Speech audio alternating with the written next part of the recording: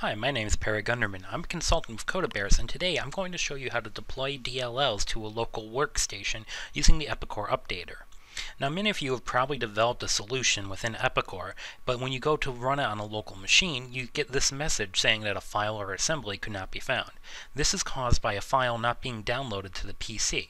Typically, how we would resolve this issue is to either provide a DLL to each person via email or file sharing and have them place in the client directory, or spend the time of an IT manager placing it on each and every machine. Today, we're going to look at a much faster way to do this. To start, you'll need to be on the server that hosts the Epicor environment.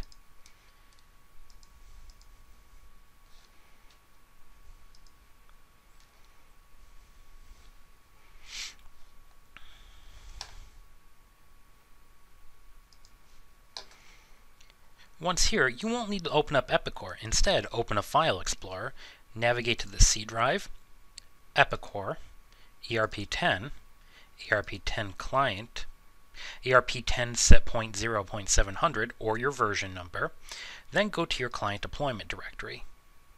Client, config. Here you will see a sysconfig file for each environment that you have hosted. These are typically your production, pilot, test, and train.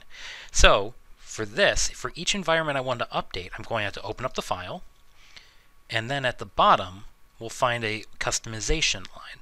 Now, this line here, customization name equals HF1, directory name equals HF1, version equals 10.0.700.6, with deployment type of xcopy, does not normally exist within the Epicor 10 file for sysconfig.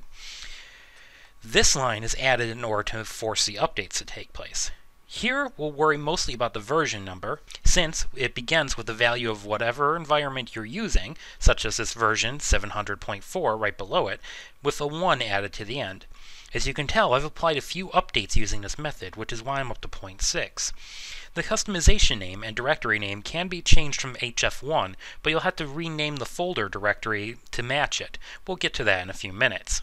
Since I'm going to put out another update, I'm going to want to change 0.6 to 0.7 and then save the file. Now that I've saved my sysconfig file, I need to put the DLL or other file that I want to deploy to every machine within a directory we just specified. For this, let's go back up a few levels and then go into our custom folder under the Epicor ERP10, ERP10.0.700 client deployment directory. Inside here, we'll find another client and the HF1 file.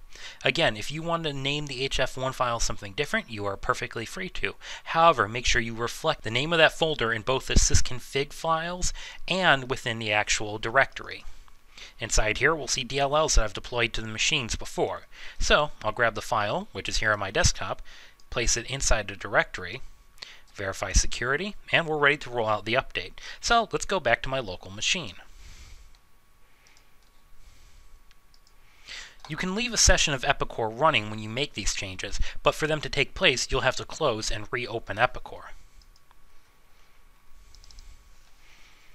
As you can see, this auto-update window now appears when I open Epicor.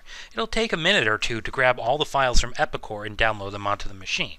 This will grab everything that exists, so it does take a while, but it will also grab the new files that you've added to that HF1 directory. Once the dialog window disappears, let's go ahead and open up Epicor again.